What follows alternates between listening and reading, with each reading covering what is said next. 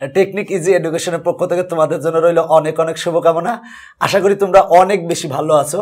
আজকে আমার বাস্তব সংখ্যা ও অসমতা অধ্যায়ের 9 নং পর্ব। 9 নং পর্বে আমি তোমাদের এই অঙ্কগুলো সমাধান করাবো। যদিও আমি আগের 3টা পর্বে পরম মান সম্পর্কে বিস্তারিত আলোচনা করে এসেছি, তারপরেও বলতেছি যে পরম মান কাকে বলে। কোনো বাস্তব সংখ্যার পরম মান বলতে বোঝায় সংখ্যাটি সংখ্যা রেখায় 0 বিন্দু হতে কত দূরত্বে অবস্থিত সেটা নির্দেশ করে। এখন দেখো, মনে করো যে আমরা -2x আর হলো 3, আমরা যদি এটারে সংখ্যা রেখায় দেখাই, দেখো সংখ্যা রেখায় দেখালে এটা হচ্ছে 0, তার মানে 1 2 3 4, 1 2 3 4, এদিকে তো -1 -2 -3। এখন দেখো আমরা যদি এটা সংখ্যা রেখায় দেখাই, সেটা হলো এদিকে হচ্ছে 3 আর এখানে হচ্ছে -2। তাহলে দেখো যে ব্যাপারটা সেটা হলো এইটা হচ্ছে আমার সংখ্যা রেখায় দেখালাম। তো সংখ্যা রেখায় যে ব্যাপারটা দেখো, 0 বিন্দু থেকে আমরা এইদিকে গেছি কিন্তু 3 ঘর, আর এইদিকে গেছি কিন্তু আমরা 2 ঘর। আমরা যদি এদিকে মাইনাস বিবেচনা করি, কিন্তু আমরা বলি কিন্তু মানে সংখ্যা রেখায় মূল বিন্দু হতে কতটুকু দূরত্বে অবস্থিত। দেখো এদিকে দূরত্ব কতটুকু দূরত্বে গেছে, সেটা হলো 3 ঘর গেছে, আর এদিকে গেছে 2 ঘর। এই জন্য মানে সকল বাস্তব সংখ্যার মডুলাস মনে রাখবা যে অঋণাত্মক হয়। সকল বাস্তব সংখ্যার মডুলাস হচ্ছে অঋণাত্মক হয়। যেমন মডুলাস অফ -2 সমান হয় কিন্তু +2, মডুলাস অফ -11 সমান হয় হচ্ছে 11, মডুলাস অফ -3 সমান হয় কিন্তু 3, আর মডুলাস অফ +3 সমান কিন্তু হয় 3।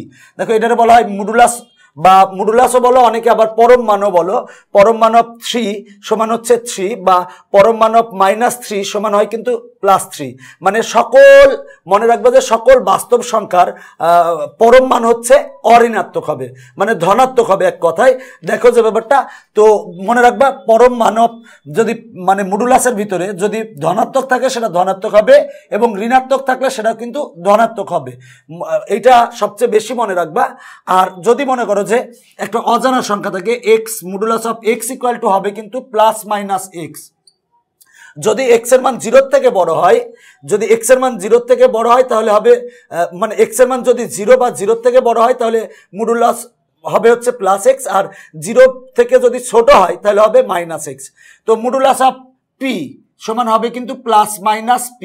তার মানে দেখো যে ব্যাপারটা আমি তোমাদের বলতেছি সেটা হলো যে মডুলাসের ক্ষেত্রে যদি ধনাত্মক সংখ্যা থাকে 3 থাকে সমান হবে 3, যদি মডুলাসের ভিতরে মানে কোনো বাস্তব সংখ্যা মানে আমরা দেখো যদি -3 থাকে সেটা হবে হচ্ছে +3, আর মডুলাসের ভিতর যদি কোনো অজানা সংখ্যা থাকে x এর মান আমরা মানে 0 থেকে ছোট কি বড় এটা যদি জানি না, সেজন্য যদি কোনো অজানা সংখ্যা থাকে তাহলে modulus of x equal to হবে +-x।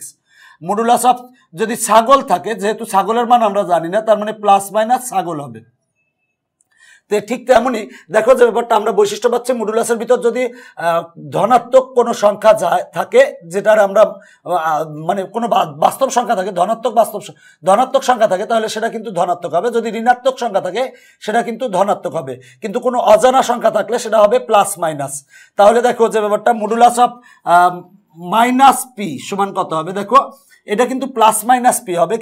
কেননা দেখো -1 মডুলাস অফ আর এ হচ্ছে p, দেখো মডুলাস -1 সমান 1 আর মডুলাস অফ p সমান হবে +-p।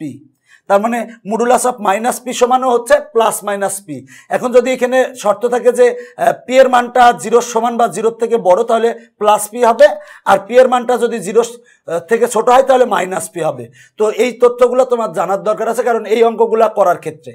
এখন আমরা 2 এর 1 সমাধান করাবো। দেখো বলা আছে এটার মান নির্ণয় করতে হবে। তো দেখো যে ব্যাপারটা আমরা একেবারে সহজ অঙ্কগুলা, যদিও -3 -5 সমান হবে হচ্ছে -8। দেখো মডুলাস অফ -8 বা পরম মান অফ -8 সমান হবে কিন্তু +8। আমরা জানি যে মডুলাসের ভিতরে যদি ঋণাত্মক থাকে, ঋণাত্মক কোনো সংখ্যা থাকে, বাস্তব সংখ্যা থাকে, সেটা কিন্তু ধনাত্মক হবে। এটা হচ্ছে আমার অ্যান্সার। এরপরে দেখো যে ব্যাপারটা সেটা হলো 2 এর 2 নং আমরা সমাধান করাবো এখন। দেখো 2 নং এ আছে হচ্ছে পরম মান অফ, এখানে আছে -2 -6। এইটা বের করব। দেখো আমরা জানি -2 যদি মডুলাস অফ -2 সমান হচ্ছে +2, তার মানে +2 মাইনাস মডুলাস অফ -6 সমান হয় হচ্ছে +6, কিন্তু আগে একটা মাইনাস আছে। এবার দেখো 2 - 6 সমান হবে -4, এবার মডুলাস অফ -4 সমান হবে +4। এইটা হচ্ছে আমার অ্যান্সার। এরপরে দেখো যে ব্যাপারটা সেটা হলো আমরা 3 নং সমাধান করাবো। দেখো 3 নং এ আছে হচ্ছে modulus of -1 -8 plus modulus of 3 -1, এটার মান নির্ণয় করব। দেখো 1 -8 সমান হবে -9 প্লাস 3 - 1 সমান হবে হচ্ছে 2। এখন দেখো মডুলাস থেকে মডুলাস অফ -9 সমান হচ্ছে +9 প্লাস মডুলাস অফ 2 সমান হবে হচ্ছে 2 সমান আসে হচ্ছে 11। এটা হচ্ছে আমার অ্যান্সার। এরপরে দেখো যে ব্যাপারটা সেটা হলো 4 নং। দেখো 4 নং এ আমার কি বলা আছে, 4 নং এ আছে হচ্ছে পরম মান অফ 2 - 6 -1 -9। তো দেখো সেটা হলো যে 2 - 6, দেখো 2 - 6 হচ্ছে -4 -1 -9 সমান হবে হচ্ছে -8, -8 হবে।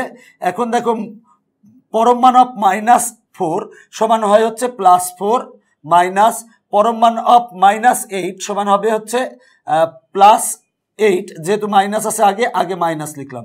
এবার 4 - 8 সমান হয় -4। এখন দেখো পরম মান অফ -4 সমান হচ্ছে +4। এটা হচ্ছে আমার অ্যান্সার। তোমরা অনেকে পরম মান বলো, অনেকে মডুলাস বলো, যেটাই বলো সমস্যা নেই। এখন আমরা 2 এর 5 নং করাবো। তো দেখো যে ব্যাপারটা সেটা হলো আমরা অঙ্কটা তুলছি। প্রথমে দেখো যে 5 - 6, তো 5 - 6 সমান হয় হচ্ছে -1 আর মাইনাস 15 - 18 সমান হয় হচ্ছে -3। এখন দেখো যে ব্যাপারটা সেটা হলো পরম মান অফ -1 সমান হচ্ছে +1 মাইনাস পরম মান অফ যে ব্যাপারটা সেটা হলো যে -3 সমান হবে +3 সমান আসে হচ্ছে 1 - 3 সমান হয় -2, তাহলে পরম মান অফ -2 সমান হবে হচ্ছে +2। এটা হচ্ছে আমার অ্যান্সার। দেখো যে ব্যাপারটা একেবারে সহজ অঙ্ক, জাস্ট যোগ বিয়োগ করেছি। 13 প্লাস -1 -4 তাহলে হবে হচ্ছে -5 -3 মাইনাস, এবার দেখো পরম মান অফ -8 সমান হবে হচ্ছে +8। দেখো পরম মান অফ -8 সমান হচ্ছে +8। এখন দেখো যে ব্যাপারটা 13 প্লাস পরম মান অফ -5 সমান হয় হচ্ছে +5 -3 -8 সমান হবে হচ্ছে -11। তাহলে দেখো আমরা যদি এটা ক্যালকুলেশন করি, ক্যালকুলেশন করলে পাই হচ্ছে, দেখো যে ব্যাপারটা সেটা হলো 18, তাহলে তার মানে পাই হচ্ছে আমরা 7। এটা হচ্ছে আমার অ্যান্সার। এখন আমরা 2 এর 7 নং করাবো। দেখো বলা আছে পরম মান অফ মাইনাস তারপরে হচ্ছে -7 এটা আছে। এখন দেখো আমরা এই ভিতরে যে পরম মান অফ -7 আছে, আমরা জানি পরম মান অফ -7 সমান হচ্ছে +7, তার মানে লিখবো 7, তার মানে এটা বা হয়ে গেছে, এরপরে এটা থাকে। এখন পরম মান অফ -7 সমান হবে হচ্ছে +7। এটা হচ্ছে আমার অ্যান্সার। দেখো একেবারে সহজ অঙ্কগুলা। এরপরে দেখো 8 নং। দেখো বলা আছে -2 -7। দেখো পরম মান অফ -2 সমান হবে হচ্ছে +2 মাইনাস পরম মান অফ -7 সমান হবে হচ্ছে +7।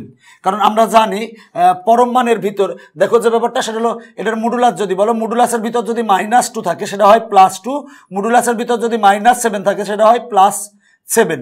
এবার 2 - 7 সমান হবে হচ্ছে -5। এটা হচ্ছে অ্যান্সার।